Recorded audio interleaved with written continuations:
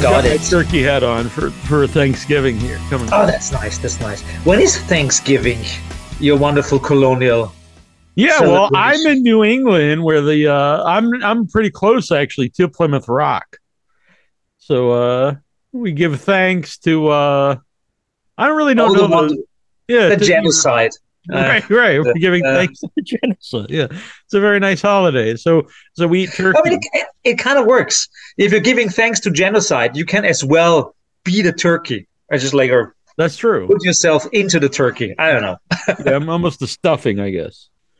That's good. Yeah, we should all consider ourselves the stuffing. I mean, I think it's a very interesting philosophy. You see yourself as stuffing of something, you know, stuffing of God, stuffing of the universe, stuffing of art. I don't know. We're all stuffing. Yeah.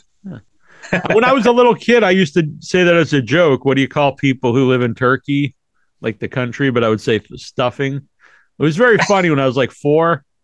I mean, I will tell this to my Turkish friends. I'm pretty sure they will laugh about it. Anyhow, yeah. All right. Well, by the way, everyone, I'm going to keep all that in because I think that's gold. Welcome to the station of decapitation without your head. I'm Nasty Neal, and I'm joined by Johannes Grenzfurthner. I'm doing the jazz hands. I like it. And the jazz tongue. The jazz tongue. That's kind of almost perverted in a way, but I kind of like it. Yeah, it kind of is. But I'm from Austria. We can say this. Oh, well, I'm not from a Puritan country as you are. Right. So, although I am in the Puritan country, I have to say, because right now I'm in North Carolina for Cucaloris Film Festival. So that's why all this like strange stuff. That's not my living room. So it's there's kind of a hotel. It's not a hotel. It is the Cucaloris compound. So they put me into one of their little huts. They usually rent that out as Airbnbs, I guess, or something like that. So just like if you go out this way, yes. If you go out this way, sounds like you're in some kind of Django's Playhouse. Right. Yeah. So there's Django's Playhouse, and so in a couple of hours, Cucaloris 2022 will start, and I'm still completely jet lagged. I have no idea. I think I'll need a lot of alcohol to go through the jet lag. And I like that this is just your built-in excuse. They're from Austria, and people are just like, "Oh, okay, well that makes sense." And you know that he's dressed this way. Yeah. Austrians are known for music and mass murder. I'm not really good in music, and I hardly do mass murder. So we'll see. Yeah. Well, you're still young. You have time. Yeah. So what's going on at the North Carolina at this horror fest? Oh, well, it's not a horror fest. It's an indie film festival. Okay. It's not even it's an art festival, an indie film festival. It's all kinds of crazy stuff. The one person who introduced me to Cucaloris is Aaron Hillis, who is, in the meantime, one of the heads of acquisition at Cinedigm, and dealing a lot with the Bloody Disgusting guys. Yeah. And I think he was also behind the whole thing, behind Terrifier 2 and stuff. I have no idea. I have not seen him in a couple of months. The last time he was very drunk and I couldn't drink because I was driving. So this time we'll both get drunk. And so anyhow, so a couple of years ago, he introduced me to Cucaloris Film Festival, which is this really great indie film festival in Wilmington, North Carolina. I have been to North Carolina before, but in the last year or two, I spent more time probably than necessary in North Carolina because my connections here to Cucaloris Film Festival, and it's really great. And my new film RAZZENNEST will have its screening on Friday here at Cucaloris. And I'm even more excited about that. On Saturday, there will be a live performance by Madame Rossellini, who most people probably know from her performance in Blue Velvet. Isabella Rossellini. That's pretty amazing. Yeah, she'll have a live performance here, and I will see it. So I'm very happy about that. Well, I actually had in my notes because your movies don't fit into any genre, any one genre. They probably blend into different genres. So when you do submit them to different festivals, like what ones you look for? Because you play horror festivals, you're playing at this one that's an indie festival. Yeah. I mean, it's indie, and they also playing art house films here, which makes a lot of sense because my new film is at the same time a horror film and also a pretentious art house film. Yeah, and making fun of pretentious art house films. Yeah, and also making fun about genre films. So it's kind of like it's a mixed bag, a positive mixed bag, and I think they liked it. I think they really dug the idea that you kind of like mix those genres together, or kind of like well, what can I say? So I'm from Austria, and most of the films that people know that come from Austria are art house films, like Michael Haneke or like Ulrich Seidel and stuff like that. And so I have like a strange relationship with Austrian art house films. So, and my new film RAZZENNEST is also dealing with that because I don't want to spoil too much, but it's a film that is at the same time a film and not a film. So it's a film and also an audio play, but at the same time. So it's, well, I mean, I can say so far because most people will get it within the first minute anyways. It's on the visual layer.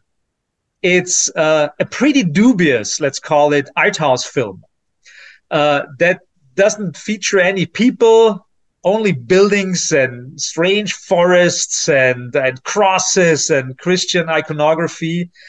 And on the audio layer, it's, of course, the soundtrack of that film by Alec Empire, who is a friend of mine, who is mostly known for doing Atari Teenage Riot, started that in the 1990s.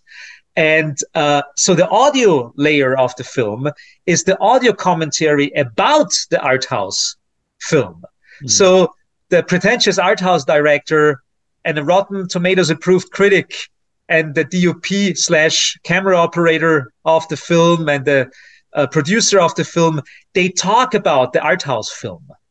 And at some point you realize, oh, there's something going wrong. So in a certain way, the actual plot of the film is only in the audio commentary track of the film. Right. You're kind of like watching a different film and listening to the audio commentary track about that film and all the stuff that's actually going on. So the horror film elements that probably are most interesting for you and your podcast, you never see them. You just hear them, or you get interesting correlations between what you're hearing in the audio commentary track and what you're seeing in the art house film layer. Yeah. What you said, audio play, that's what I actually wrote in my notes. It's very, so do you write this whole, when you're like putting this together, do you write the script out or do you film everything first? Well, in that case, I'm so sorry. My ectoplasm detector set. That's all right. We got to keep you safe in North Carolina. It's giving me problems. I mean, that was one of the. Fuck that shit. Whatever. So,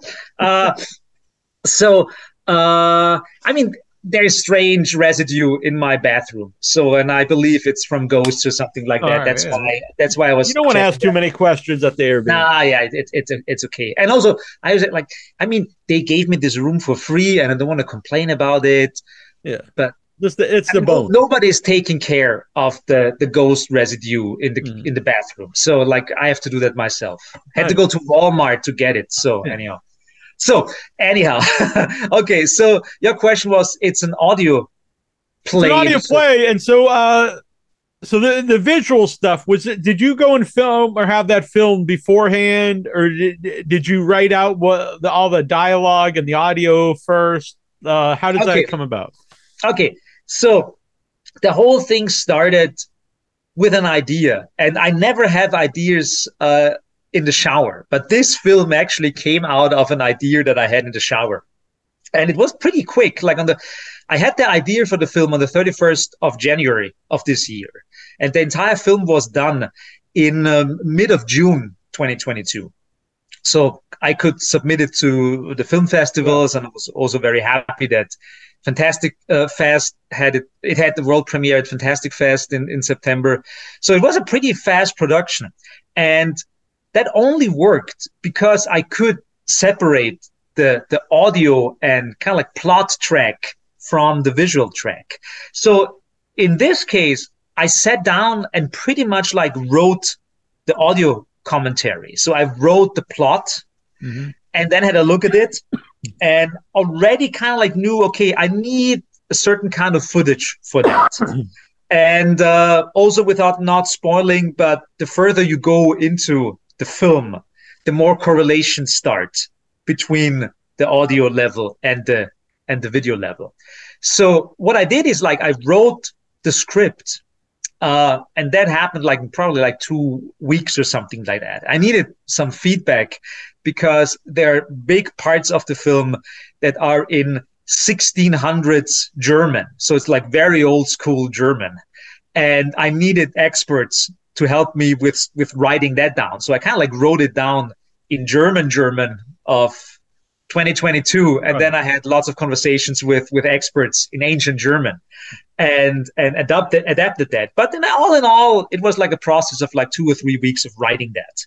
And then I knew I could get my DOPs, so Florian and Feline and Ronald, for probably 3 or 4 days. So there was a super like minimal time slot. So I knew I would have to get all the visual material I need in 3 to 4 days. And so we went into the Austrian countryside because the documentary film deals with a very specific area in Austria called the Ruhrwald. And we shot all the footage there. And there was like 7 terabytes of footage or something like that. And the film pretty much kind of like happened in editing, of course. So because I had the script, I knew what images I needed. Then I kind of realized while shooting the footage, certain things are actually pretty cool. And I've even thought about that, or certain things I couldn't find. So I had a couple of things in the script that I wanted to film, but I couldn't track it down. I couldn't find the locations of those things. So I had to kind of like adjust the script a little bit. But all in all, I would say like 90% of what I wrote in the script remained what it was. And even after the shooting, and then I had like 7 terabytes of footage. And then I was sitting there like a monk for like a Carthusian monk for like 3 months or something like that, and editing all of that stuff. And I didn't really edit it in a way that, you know, like I didn't just like put the audio track into Resolve and just like filled it up with visual footage. So I kind of like some parts of the film, I kind of edited the film without the audio track, because I mean, the film is pretty much the audio track about an existing fictitious film. Right. So what I wanted to do is I wanted to kind of like make the film as an entity that could work without the audio commentary track. So the first like month or so was just working on just like trying to create this pretentious art house film and kind of like putting myself into the mindset of that pretentious director that creates that art house film. So I was working on that for a long time. And then I put the audio commentary track on top of that. And I kind of realized, oh, there are already correlations that I wasn't even planning to do, but that worked pretty well. So that was an interesting, also like on the production side, an interesting way of dealing with this. And I hadn't done that before. I guess nobody has really done something like that. It's a very unique movie. Yeah. In many ways, yeah. I remember, like you saw it first at Nightmares in Columbus. Yeah, I wasn't even sure what I got the gist, but I was like, I'm not sure what's happening here. So, but it was good to rewatch it. Plus, when you're at a festival, especially like 2 in a row, you get kind of delirious watching movies for like for like. And I have to say, I mean, I think the film also kind of like it. I wouldn't say it needs a lot of attention. I think if you get and if you like the idea, and if you kind of like find the flow with the film, I think it's that's all it needs, I guess. But of course, some people, I mean, I totally understand that this is a film that some people will not be able to deal with because it's just like too weird for them. Yeah. Which is, you know, not everything is for everybody. No, absolutely. I'm sure you have to realize when you're making that. Interesting though, when I watch Masking Threshold, they are similar. Were they similar to make? Because Masking Threshold is also a lot of almost like an audio play in a way. Yeah. Set to visual. Yeah. They share cultural DNA, let's call it, in a certain way, and they definitely share. I mean, they're kind of like siblings from a very different mother. Let's call it that way. And so, Masking Threshold is a film about a guy. Masking Threshold is way more straightforward than RAZZENNEST. RAZZENNEST is very meta. It's a commentary about films and the film scene and festivals, and it's also a commentary about filmmaking itself. But then it's a commentary about spectacle and war and the spectacle of war. So it has more layers than Masking Threshold, and also it is a comedy, at least to a certain degree. It is a very dark black comedy. Yeah, Masking Threshold is a very Masking Threshold is a different animal. Masking Threshold is very straightforward horror drama, and it is a monologue. So for all the people who don't know it, it's about a guy going insane, and he locks himself in his little makeshift laboratory in Central Florida, and he's trying to find out why he has a ringing in his ears. Like for the last 3 years, even before the film starts, he's dealing with this like tinnitus, kind of like hearing impairment. And he just like says like, I'm done with that. Nobody can help me. All the doctors are idiots. I spent all my money on stupid doctors, but I'm a nerd. I know how things work. I'm a very positivistic, like skeptical person.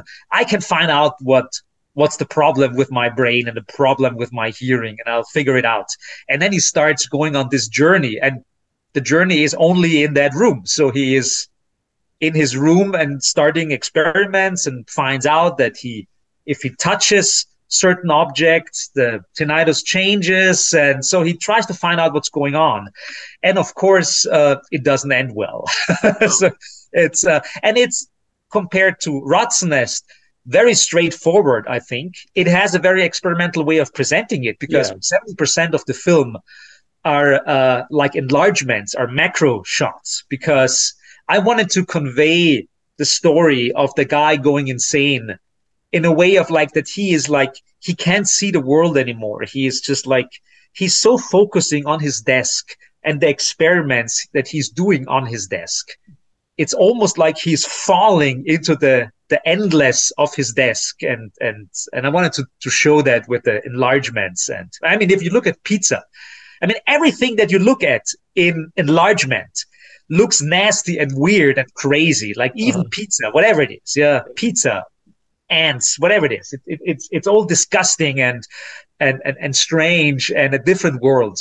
And for me, I thought that might be a good idea of visualizing this journey for him, that he's not able to communicate anymore with the world. That he's kind of like blocking it all out and disappearing in his desk. And that doesn't end well for him and his neighbor and a couple of other people. Yeah. But I was wondering, because I know you do a lot of documentaries, and I was wondering if the documentary work influences your these films, not necessarily like you're making a documentary, but just the way you actually put them together. Because in a documentary, if you don't have talking heads, then you have to do other visuals, when you have the audio over, and that's sort of how these movies feel like they're made. Yeah. So with Masking Threshold, I pretty much had the whole film like in my head already. So I knew it would be like a 90-minute monologue, pretty much, almost like an H.P. Lovecraft short story, and it has Lovecraftian vibes, at least in the end, most definitely. Insane and stuff. Yeah, absolutely. And so I kind of knew I need images. So it wasn't so much that I needed images to fill up the monologue. It was actually the other way around. I knew that I had the idea of like the guy going insane, and I knew that I would want to show this with macro shots. So most of the images I already had in my mind before I even started writing the monologue. Mm-hmm. So it was, I had this like visual landscape of how the film should look like. And based on that, I wrote the script together with Samantha, and then there was kind of like almost like a dialogue. While filming, we realized some things wouldn't work, or some things are so disgusting or great that they need more space in the film. So of course I try to adjust that. But I mean, you're right. I mean, both films, like RAZZENNEST is actually like a documentary film, a fictitious one with an audio commentary on track. And also, Masking Threshold is the documentation of this guy's experiments as he goes insane and goes crazy. So they have documentarian aspects about it, but and they are both, to a certain degree at least, found footage films. And I wouldn't say I did those films because I like documentaries or because I did documentaries before. Just for example, I did my first feature-length documentary was called Traceroute. And it's pretty much a documentary about nerd culture because I'm a very nerdy person. It is, let's call it, it's a very autobiographical film about myself and my nerddom and the time that I grew up being a nerd when there wasn't even a term for that in Austria. Yeah, well, even myself, like in the 80s, I was in chess club and I played Dungeons and Dragons and like, obscure horror movies like Basket Case and stuff. But today, all that stuff's like cool. It's cool to be a nerd, but it wasn't cool to be a nerd, Exactly. That's because nerds are running the world now. I mean, fucking Elon Musk is a nerd, and I mean, the best example, I think that's also what I wanted to deal with in Traceroute, my nerd documentary, is dealing with what are nerds nowadays. So, because if you think of nerds nowadays, you also think about incels and you think about Gamergate, or you think about, like 4chan or something like that. And that's all kind of like horrible things, And I wanted to kind of like find out what is the core element of being a nerd? What is this like, what's the positive element of obsessiveness and of like digging into something and wanting to know something and trying to explore all there is to know about.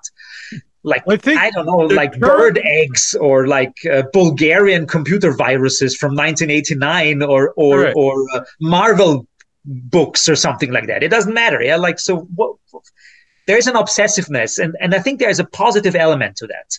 And some people forget that or completely like drop into the negativity of just like of bullying, let's call it. Yeah. Yeah. Well, I think even the term nerd doesn't have a real negative feel to it so much anymore. That's why, like, you have to have the subcultures of the nerds, like the incels and the 4chan, because that's like a negative feeling. Where I think just nerd is kind of almost like it's not a super negative word like it used to be. No, it was like appropriation of hate speech. People called us nerds, and we. Yeah. Kind of like took it as a badge. It's like, yeah, sure, I'm a nerd. Yeah. That's what I am, and pretty much like all the things that I did in my life. And I'm not only doing films. I'm doing all kinds of crazy things. I'm running a festival for cocktail robotics. I mean, like how nerdy is that?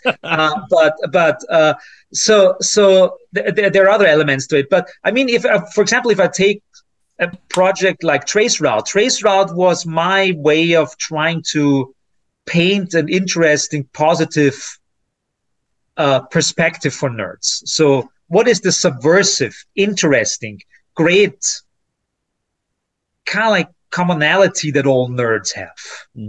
And see that as kind of like a superpower. So what is the superpower of being a nerd? And what good can we do with that? And Masking Threshold was kind of like my own answer to that. So what if a nerd like me would go insane? How would a nerd go insane? What are the kind of like the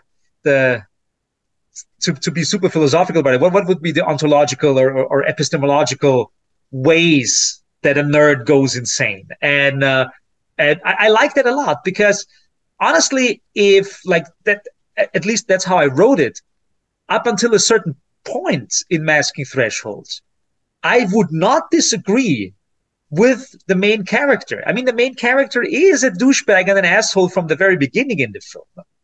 But of course, it gets gradually more and more extreme. And at some point, you cannot have sympathy for that guy anymore, because he's just like an asshole and he's killing animals and people and stuff like that. But most of the things he says are, at least for me, right. I mean, I think that's the best. That's always the best villain. Exactly. Yeah. So like you find, at least if you're an intelligent person, a commonality with that character, and you actually agree with him on certain things. You can agree with him on his perspective on evolution or his perspective on religion or whatever it is. But at some point, and I think that's what I tried with the film, is like when what he says that you can technically agree with kind of like goes so far beyond what he does. So like his actions are suddenly not kind of like a mirroring or a resemblance of that what he's talking about anymore. So at some point you realize he's not interested in the world anymore and saving it and doing something that is not only beneficial for him but also for humanity in general. You don't believe that anymore. You just see like the guy's crazy. He's insane. He's just like, you don't do that. This is like, get help. And I know it's kind of hard to get decent healthcare in the United States, but I mean, that's also like part of the film. It's like in the United States, if I would have written that plot in Austria, it would have to be different, because in Austria, there are more ways of getting help. There are more social nets within society, and healthcare and also mental health care is way more affordable or free.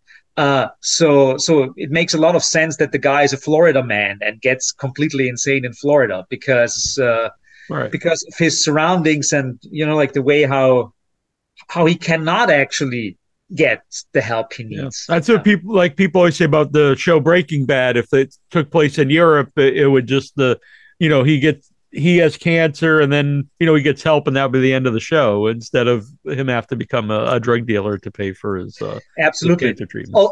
Although kind of like the big guys, they're all Europeans. You remember? It's like like one of the competing drug cartels. Isn't that from Germany? As far as I remember. Yeah, I think he is eventually. Yeah. Because there's just like Germans are just efficient in anything they're doing, like even drug stuff, you know. Uh-huh.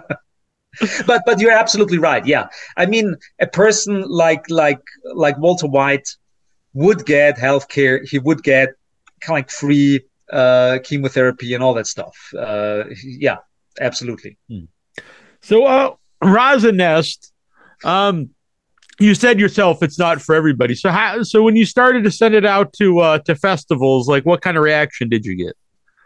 Well, with both films, Masking Threshold and RAZZENNEST, I was so happy when I first saw them, like on a big screen, you know, when the audio mastering is done and everything is done, then you first watch it, usually with your sound guy, on a big screen to hear like the surround sound and everything. And in both cases, I saw the film, I've watched it, I was so happy with it because it was in both cases like exactly what I wanted it to be. Mm-hmm. And you're so happy with the film, and at the same time you think, who the fuck would actually want to watch this? Who?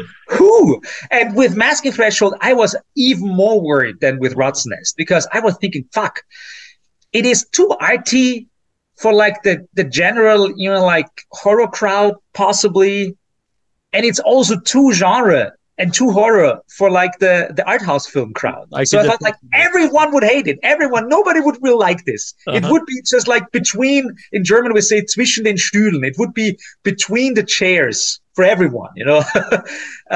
And then Fantastic Fest happened, and they picked it up, and it had world premiere at Fantastic Fest. And from then on, I mean, I still hold 100% on Rotten Tomatoes for Masking Threshold. I mean, it's not that. I think it's like 13 or something, 13 reviews. I mean, it's like not 100 reviews. And at some point, it will drop, of course.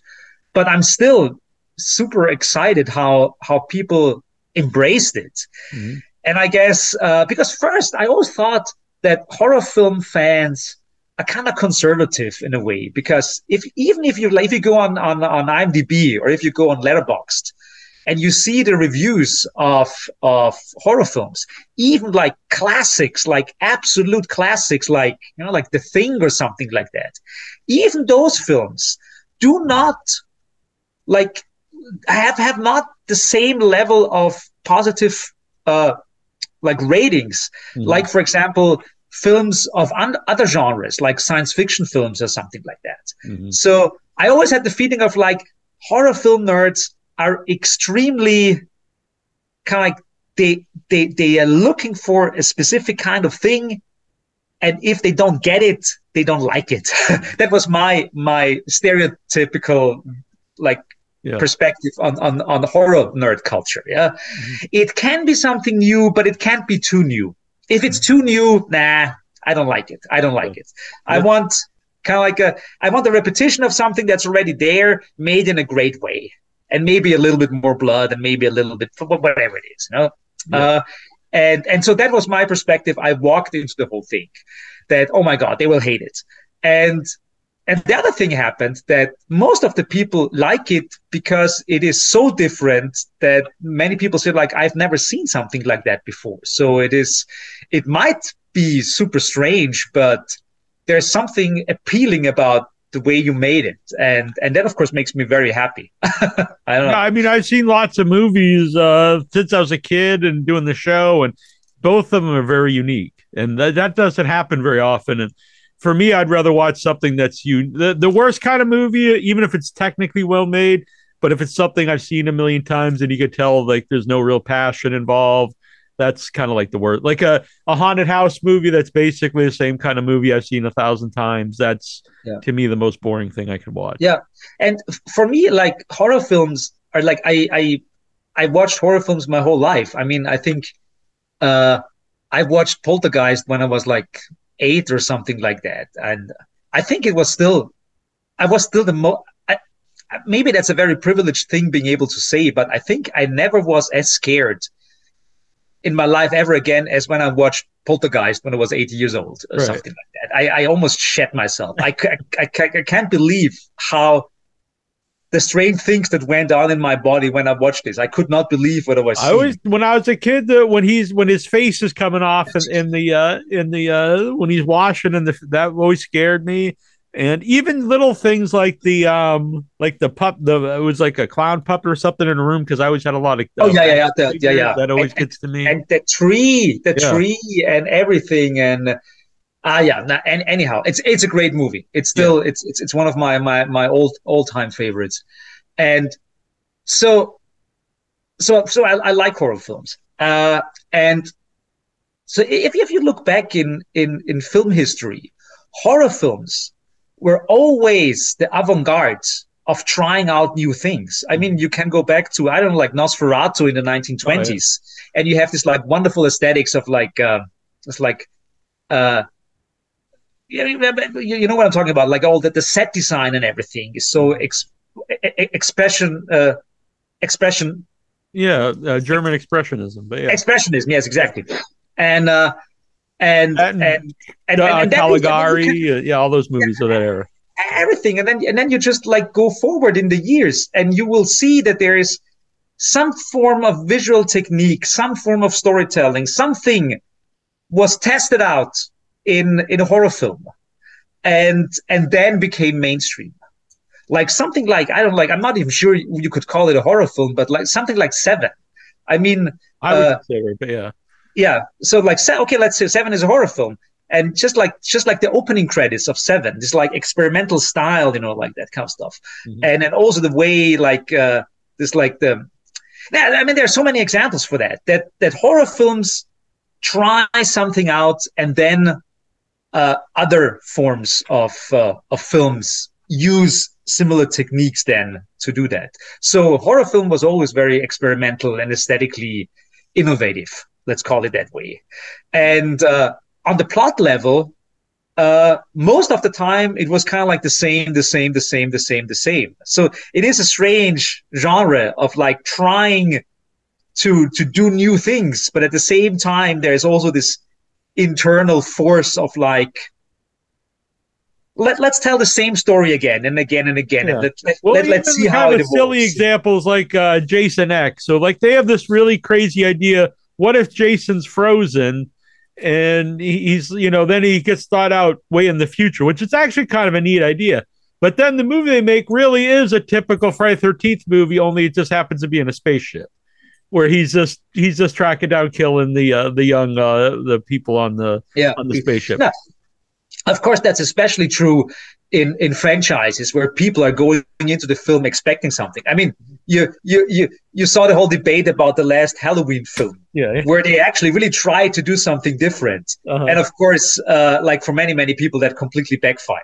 Well, this film is not about Michael Myers anymore. It's about this other guy. And like, why? Who is the other guy? I think the problem for me was like they did try something new, but then about halfway through the movie, they just gave up on that.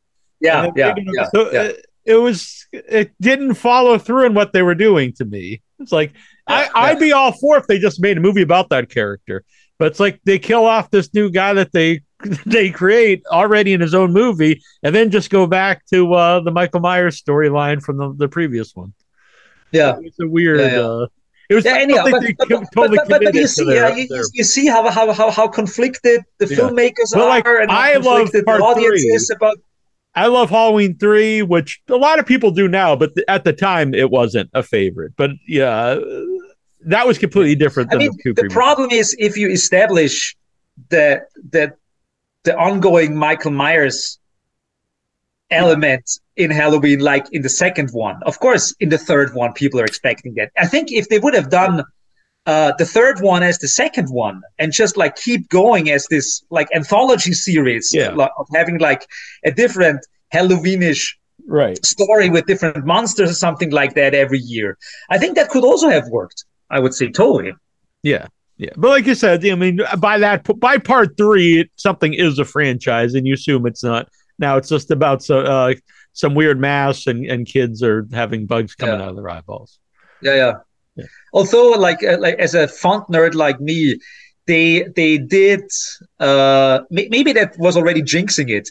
They used the font and in the title sequence, right, of Halloween 3 in the new Halloween.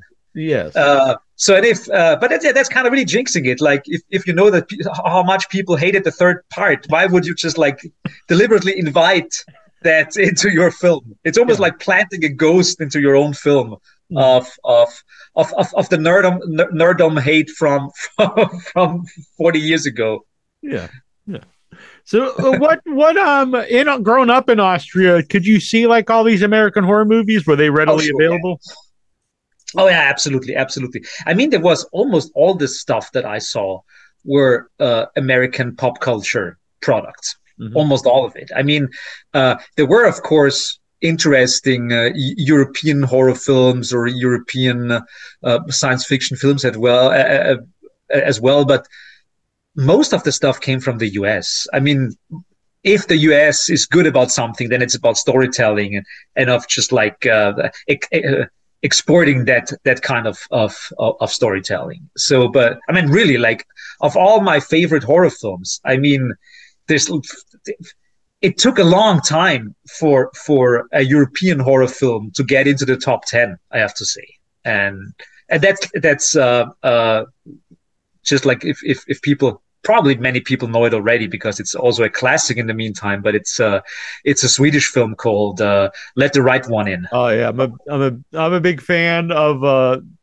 I saw the remake first, so I saw the remake first. I liked it. Then the remake is not bad. Yeah, but the remake is not bad. But of course, it's but still the original is just like so beautiful. I think if I would have saw them in reverse order, I might have liked the remake less, just because it really is. They even do some of the same exact shots, which makes it kind of like less artistic to me, but it's still good. It's a good movie. And then the book is great too, if you've ever read the novel.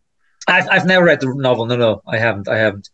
But I mean, there's so many cool things. And and of course, some of the films, for example, and you kind of also can see that in Masking Threshold. I'm a huge fan of this like weird in-between horror films, like Phase 4, for example. Saul Bass made that film in 1974, and I think technically speaking, that's a British film. I don't even think that's an American production, but I liked that a lot when I saw it as a kid the first time, and so of all the European films that are kind of like horror related. Most of them are kind of like, they have a documentary element to it. For example, Threads. I'm a huge fan of Threads, which is this TV production from Britain from 1984, which is a documentary and at the same time also a fictionalized account of nuclear war in Britain. So it's pretty much like it describes what happens in Britain when there is a Russian nuclear attack on the town of Sheffield in England. And so it is extremely horrifying. It has like some of the scenes I will never forget. I mean, there is this scene where this lady is standing like in the shopping district of Sheffield and the nuclear bomb explodes and she just like pisses in her pants and you see the pee running out of her pants onto the ground. And this there are elements in there that are just like I cannot shake that away forever. Or like in the end, like 15 years later, it goes like 15 years into the future. What happens to the generation after the generation that got blasted by nuclear radiation, and then you never really see it, but you see like there is an implied like completely deformed baby that the daughter of one of the main characters has, and it's like incredible. Fuck! But that is horror. This is like straight up horror. But it was not produced as a horror film. It was produced as an educational piece of like, hey, nuclear war is not good. You know, like we cannot win any of this shit. You know, just don't do it. You know.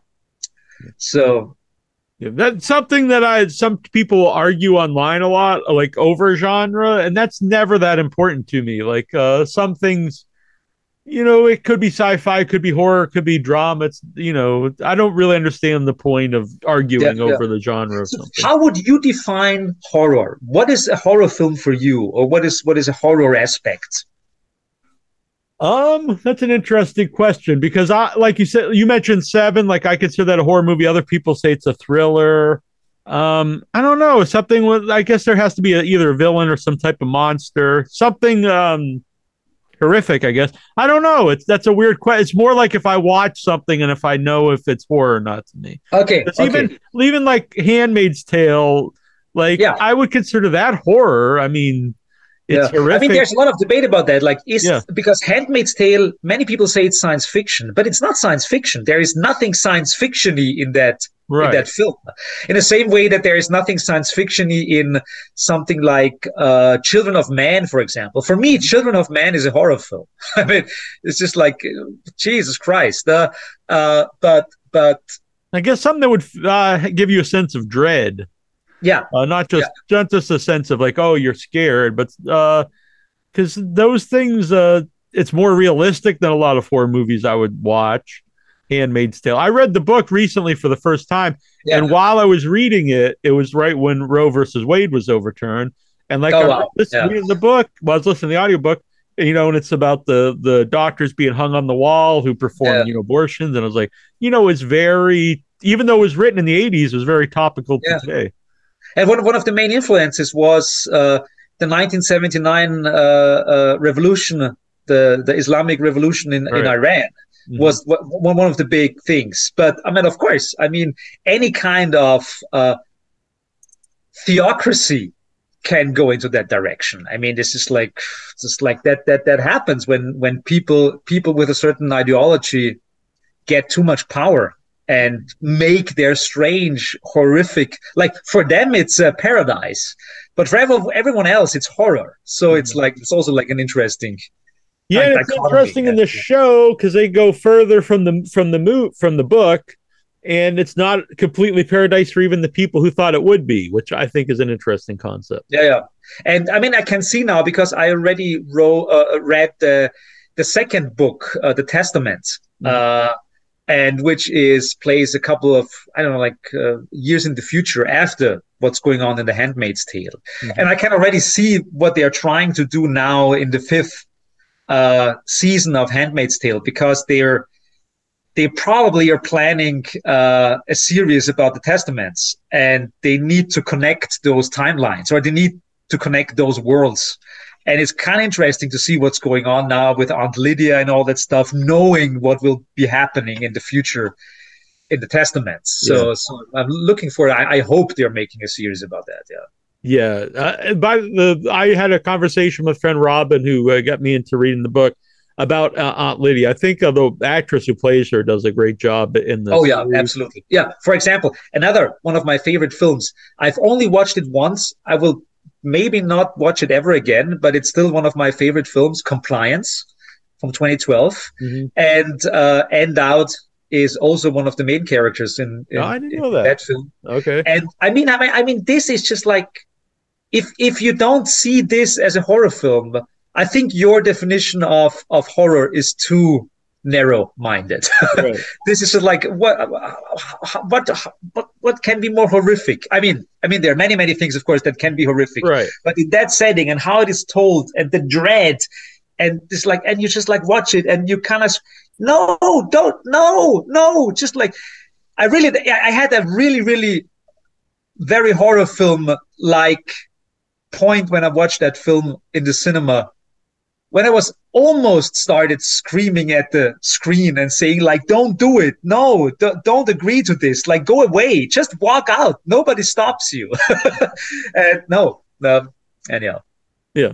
But yeah, I've had that debate lots of times online. People get like, even if you like The Walking Dead or not, it doesn't matter. But people said it's not horror. It's post-apocalyptic drama, survival, this guy told me. And I'm like, you're just making up genres at this point. Yeah. I mean, you could break down everything into like this really obscure genre if you want to. Sure, absolutely. And a friend of mine, Peter Hengel, he just recently released, not released, but he's still on festival tour with his film Family Dinner.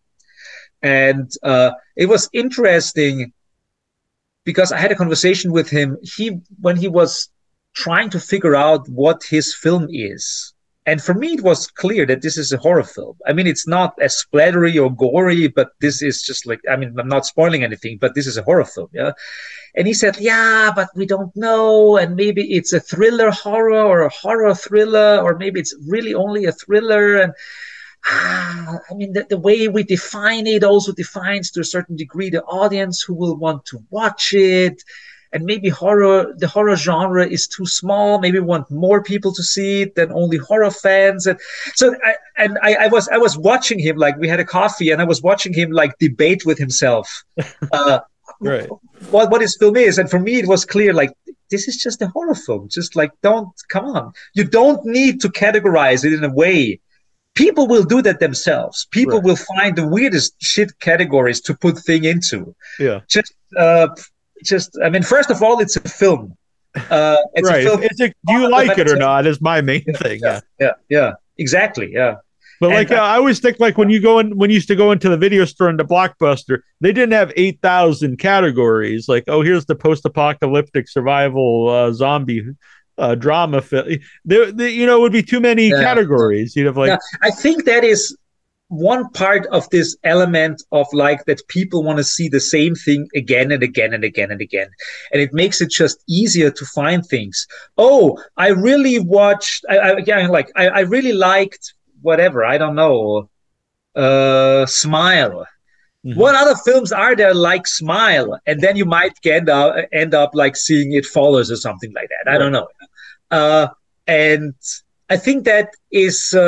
I mean that's the problem of the algorithms, and it's the problem of the categories, is that people are kind of getting trapped, only being recommended the things that they like, or only looking for the things that they like, mm-hmm. and I think they're missing out. What can I say?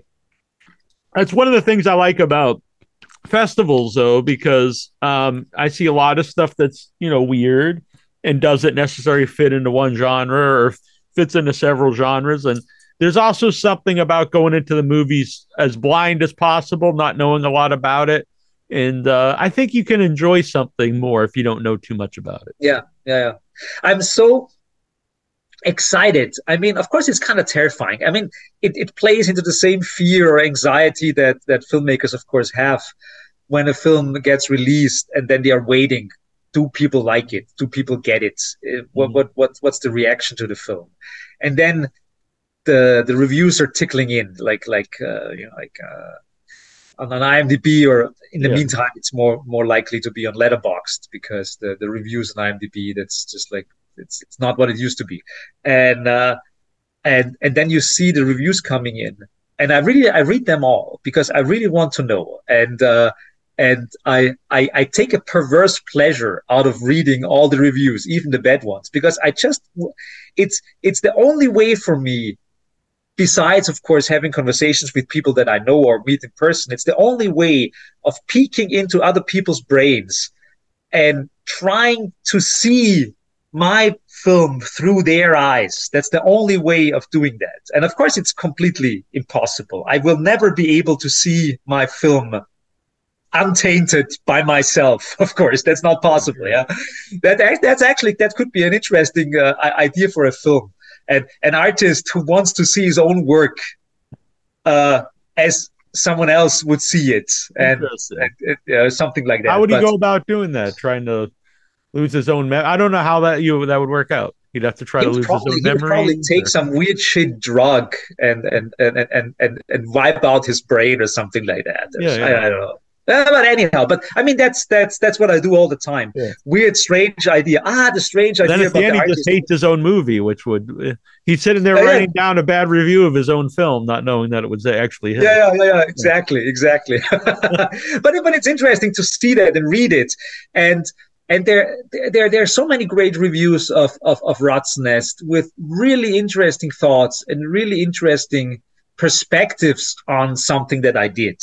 And there is most of the time nothing that super like that.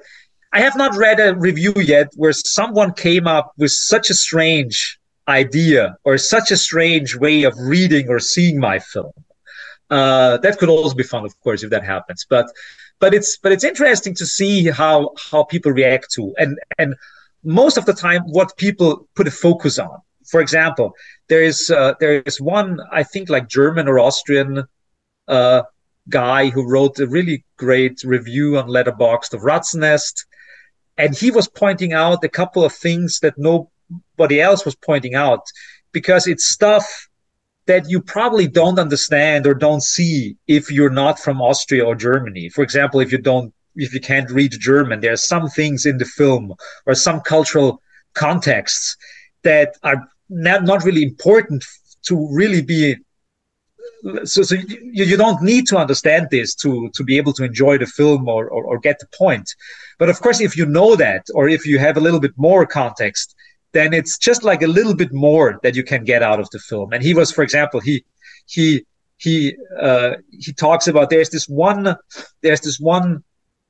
scene in RAZZENNEST where, let's call it like kind of like a sexual assault of kinds happens. Mm-hmm. And while that happens, I put, and that was of course very deliberately, I filmed an LP cover, and I saw it in one of the windows in that area where we shot, in one of the small towns that we shot the RAZZENNEST footage in. And I was walking around in the town, and I couldn't believe it that someone would have like a stack of LPs from the 70s and 80s sitting in there on their windowsill. And the one LP cover that you could really read quite clearly, because it was the front cover in the stack. Mm-hmm. And that is a song from the 1980s. And it is a song, it's kind of like a novelty song. Almost everyone in Austria knows it. And it's called Her mit meine Henna, which translates something like bring on the chicks. And it's this like strange, like novelty song about where this one guy who definitely talks about women, but refers to them as chicks. And he's the rooster. I'm the rooster, bring on the chicks, or something like that. So it's a completely bizarre rape culture song from the 1980s in Austria. And I thought like, fuck. And so I filmed that. And I put it into the film roughly around the same time the sexual assault happens in the audio commentary track. And of course, for people who can't read that or don't know what that LP is, It's just like some weird fragment, you know, and of visuals. And of course, if you know what that is, it gives you hopefully a couple goosebumps more. And it's a little kind of like I read this review. I think it's on the IMDb. That review where someone mentions that. Yeah, exactly. Yeah, that's where I saw it. Yeah. And of course, I'm super happy then that something like that happens. That people really like take the time to not only watch the film, but like sit down and make a statement about it, or try to explain something that other people probably have not seen there yet because they don't understand German or are not Austrian or something like that. And that gives me a lot of joy.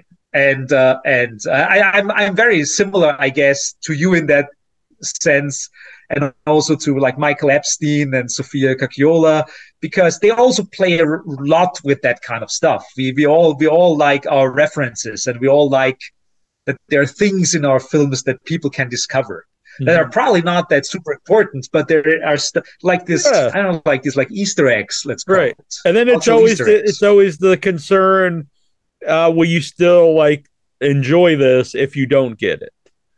Because I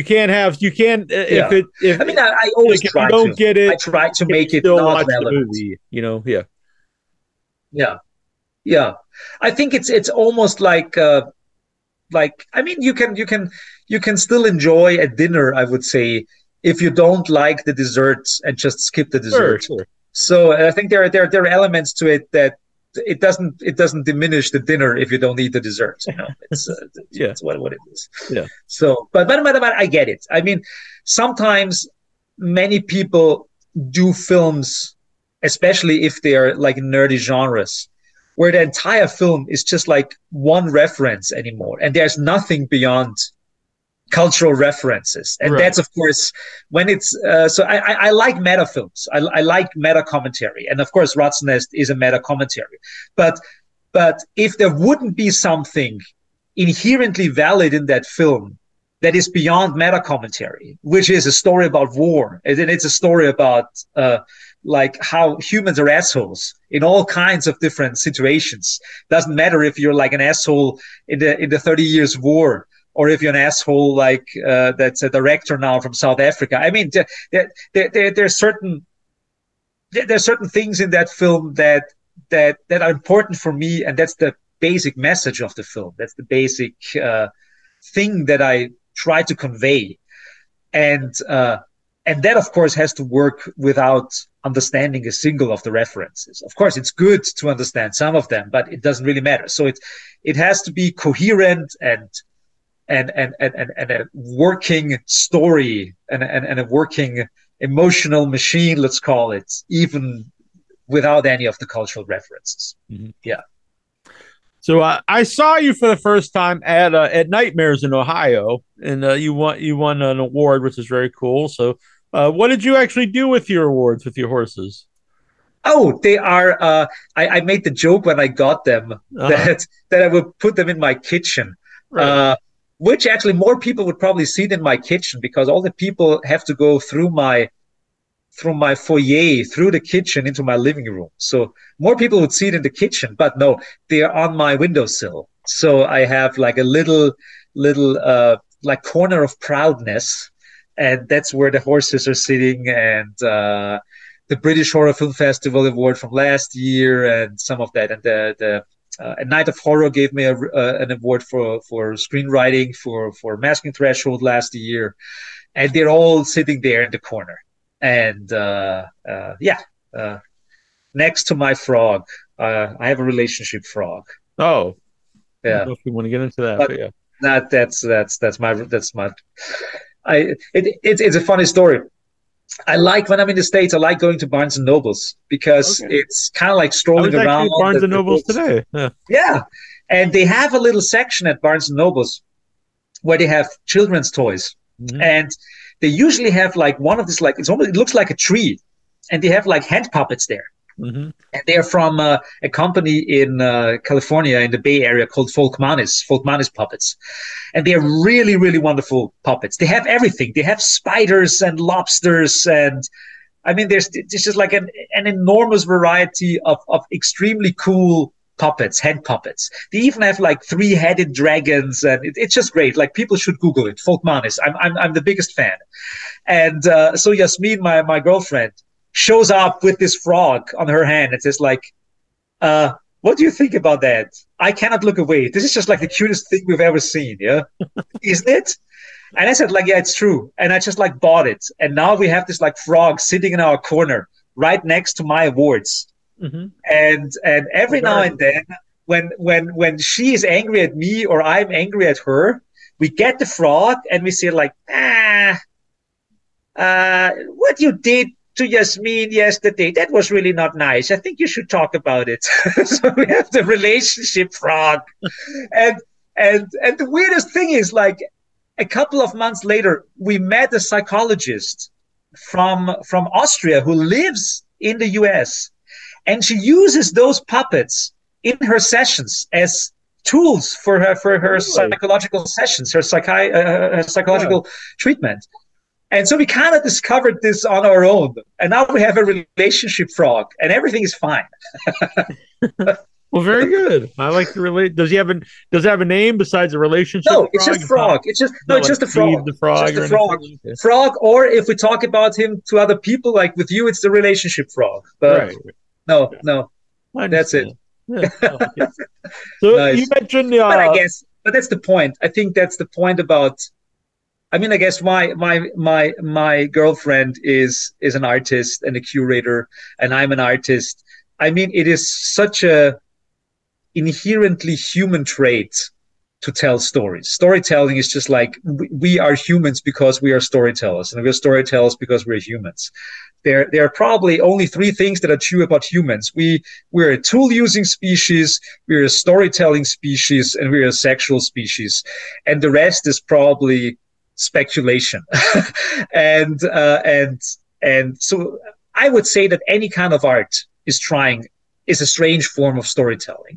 Even if you do abstract art, it is trying to convey a certain emotional story, or it's telling something, and that is true for most of the stuff that I'm doing. And so the relationship frog is just like a weird extension in my private life of like that.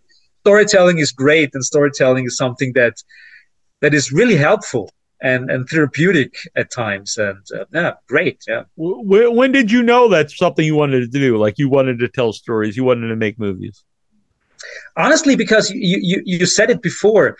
The first time, I think I always had the notion of like that I wanted to tell people about how I'm feeling and what I learned. So like when I was like a kid, they called me UFO-Hannes, the UFO Johannes, because I was totally into UFOs, and I told everyone stories that I read about UFO sightings and stuff like that. And for me, it was almost like telling horror stories, like this stories I thought that were true back then. I totally believed in UFOs. And I was telling my friends, did you know that in 1978, this one woman disappeared in Ohio and blah, blah, blah. So it was almost like a way of like telling a ghost story that I thought was real. So I always had this notion of when I saw a film or read something that I wanted to tell people about it. So that was the first time. It was also the same time I started telling jokes, because jokes are also stories, like very precise and humorous, but little stories, and that play with reality. And I think, but then the moment that I really started thinking of like, this is something more, there's something more to that. Maybe you could really do something with that beyond just like entertaining your friends, is when I started playing role-playing games, like Dungeons and Dragons, GURPS, that kind of stuff. I never really played Dungeons and Dragons. I was always in GURPS, like Stevie Jackson's GURPS. I grew up, my brother's 9 years older, so in the early 80s, I would play with him and his friends. He was the dungeon master, but I grew up playing D&D and all kinds of RPGs. Yeah, and I always enjoyed it the most when I could be the dungeon master, because you had to come up with a story. It would have to make sense, and you would have to tell it to your friends, and they react to it, and they can't be bored about the whole thing. So it is, I think with starting to create campaigns, I really kind of like started to think about like how do stories work analytically, like how do they, like they always have to, like the 3-act structure, you know, like they have to have a beginning, a middle, and an end. And why is that? So and I think in the beginning I just did it instinctively, and at some point I just got interested in like how does that work? So, and then you start reading about myths and storytelling and the hero's journey, if you like it or not. That's a different question, but playing with that, and lots of my art projects and activist work, and they're always telling stories in some way. And so long before I started doing films, I wrote theater plays, because it's just like cheaper and easier to create a theater play, because you don't need all the technology. You just like need a couple of chairs where people can sit on and an empty corner, and you can create a theater play there. And of course that then in some way morphed into me more and more being interested in making films, and first of course short films, and in the meantime, I have to say, I think my main output at the moment, I'm doing very many things in other formats as well, but filmmaking kind of became very much like my main focus in the last couple of years. About the documentaries, because I think some people think that to be a real documentary, you don't like take a side. But I don't really think that's true. I think almost all successful documentaries do take us. They have a side that they're, and they also, I think, through the editing are actually telling a story. Yeah, sure. It's still a form of storytelling. Absolutely. I mean, you always take a side. There is no way of not taking a side. I mean, like the moment when you're a documentarian and you chose what camera angle you use in what scene. I mean, just the way how you put, like, even if it's just about a talking head, the way how you frame the talking head, from what angle you shoot the talking head, if you make the talking head especially beautiful, or if you try to shoot it in a way that you see all the shadows and the wrinkles and everything, this is per default an aesthetical choice. It's a content choice. It's a political choice. I mean, we're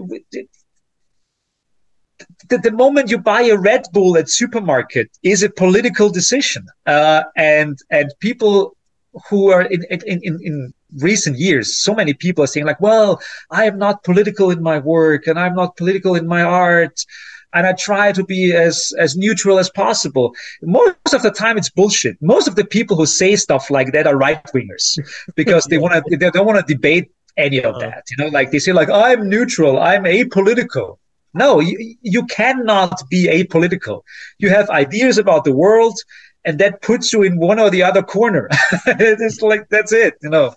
Right. And the same is true for documentarians. I mean, there's like documentaries are fiction too. They have different rule sets, and they have different ways of approaching something, or approaching the storytelling element of it. But they are all fiction. There's no art that is not fiction. Yeah, like I like, for example, the King of Kong, a handful of quarters, about the guys who play. And I think it's a great movie, but it's clearly edited where the one guy's the villain and one guy's the good guy. And maybe that's true in real life. I don't know, but it's clearly made with that position. When you're watching it, the one guy is the underdog, and the other guy's the villain. Yeah, and someone made a choice to do that, right? And I mean, I'm working on a new documentary now, and I mean, in my documentaries, I'm usually trying to avoid that conundrum, because of like, so this now is I'm working on my third documentary right now, and it will be kind of like the next film that I created that will be out, because it will be done, I guess, by February or something like that. So my next film for the festival circus will not be a horror film. It will be a documentary. Although it's a very horrific topic. It's about the American genocide and the Native American population and COVID and stuff like that. So it's also very horrifying, but it's not a horror film. And so it's my third film, and that is a documentary film, my third documentary. And I'm always placing myself in the documentary as a strange form of myself, as a kind of moderator or host of some kind. It's not always like the closest to my true self is the one in Traceroute, because it's about my story as a nerd, and I'm traveling around and meeting people that I like that are nerds and introducing them and introducing people to concepts that are nerdy. So that is closest, of course, to what I really am. But in Glossary of Broken Dreams, for example, it's a very political documentary, and it's about explaining concepts. So because so many people online debate about capitalism and resistance and privacy and all that stuff, and I wanted to make a documentary that's almost like a Sesame Street kind of way of like explaining political terms to people. So what does capitalism really mean? What does resistance mean? What is privacy? What is et cetera, et cetera, et cetera. I'm in that documentary as the person who keeps it all together. And of course, it's my personal political view. I'm not avoiding saying like, this is my film, this is my perspective on the world, and here you have it, and you can take it or not. That's whatever you decide. But of course, many people complain about that. Whoa, this is just a propaganda movie, blah, blah, blah, blah, blah. Well, I'm saying from the very beginning, this film is a perspective on the world, and it's my perspective. So you might see that as propaganda or not, but if you're making a film, it's always your perspective.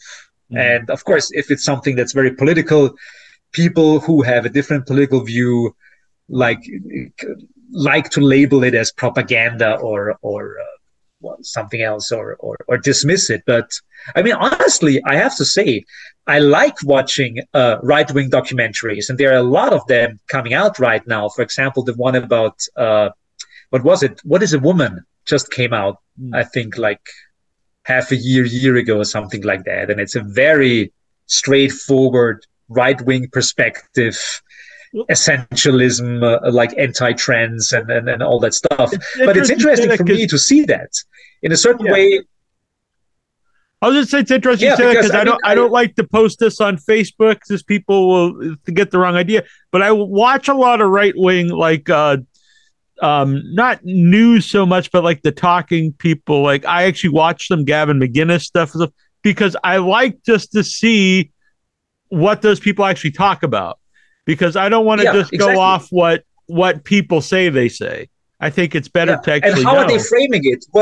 What's their storytelling approach to the world? Because I mean, for people who are left wingers like me, I want to understand how that works. How does their propaganda work? How does their world building work? I grew up on the Cape. I'm a very liberal guy, but it's interesting to me exactly what do these other people think. Sometimes it's very scary stuff. Like there is a rise of people who really believe in demons and like in Satan worship, like, and not just like what you think maybe someone in the hills or something. It's like more mainstream people that you would think would be like beyond thinking that there's actually people who have these secret cults and And it's interesting to see that because in the 1980s, for example, the conservatives were always the anti-demonic force. At least that's what they presented themselves. They were demonizing Dungeons and Dragons and stuff like that, and metal music and all that stuff, because that's all devil worshipping and Satanism and stuff like that. And it's interesting that over the last 30, 40 years, how conservatism works changed, and the narration and the storytelling changed. And now you have very straightforward conservative people kind of like embracing that, and you suddenly have people who are conservatives who actively say like, we embrace this, we want to change the world by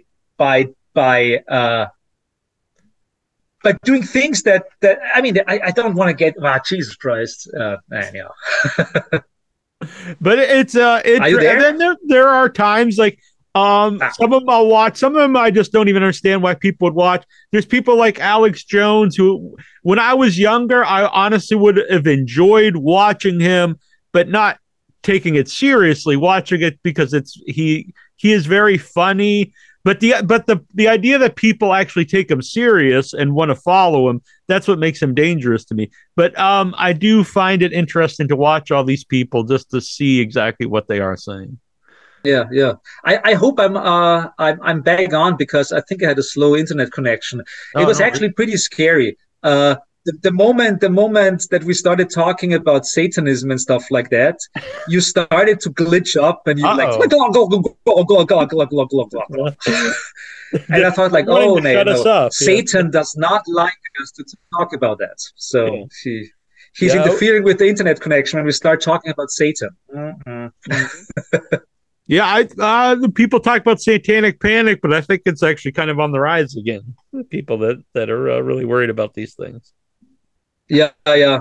And of course, I mean, it's always easy to demonize your political opponent in a way that is so bad. I mean, you're like the whole stuff about Pizzagate and eating babies and drinking their blood in the basement and stuff like that.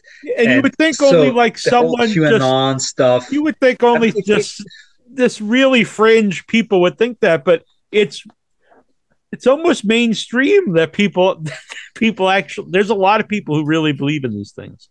Yeah, absolutely. Can you still hear me? There was like lots of glitch. Yeah, I hear you, but I think I'm freezing up for you. Oh, okay. Yeah, but we can wrap it up, and we can do a part two at another time, because I know you have to go pretty soon. But whatever you think, at some point I have to clean the ectoplasm out of my bathroom here, and probably have to get my ass outside into the wonderful spring-like weather of North Carolina for Cucalores Festival, because the weather is really nice outside. Nice. I'm happy that I'm not in Austria now, but in North Carolina.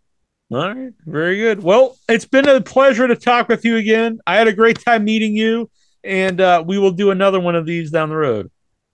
Sure, absolutely. Like, it's always a pleasure chatting with you. I'm very happy that I could surprise you in Ohio with my surgeon outfit. I was very pleased. I have my Umbilicus Desidero trophies up here, which you are part of. Yeah. There they are. But you don't have a relationship frog. The relationship frog is missing. So yeah. I have a relationship gnome. Oh, that's good. Yeah. Oh, that's good. Yeah. This is quite something. Gnomes. It is quite something. Yeah. All right. Wonderful. Yeah. So excellent. We'll do this again sometime. It's always fun to talk with you. Oh, absolutely. There's this old German punk saying from the 1980s: the good forces cannot be kept apart. And I have the feeling of like we will not be able to keep ourselves apart. I like this. Yeah. And where can people follow you? Not in North Carolina or Austria, but online to see what you're up to. Oh, like with my strangely long and stupid name. I'm the only person with that name on the internet. So people are just like, if you just Google my last name, you'll find me on Twitter, you'll find me on Facebook, on Instagram, Telegram, whatever, everywhere. So I'm easily to find. Right. And if people want to, the easiest way to catch me is send me an email. I'm kind of like a 90s person about that. So I use email a lot too. Yeah. All right, very good. We'll talk to you. Enjoy. Absolutely. Have a wonderful time in your corner of the U.S. You as well. Enjoy the festival. And enjoy being a stuffing. All right. I will indeed. Goodbye. Bye-bye.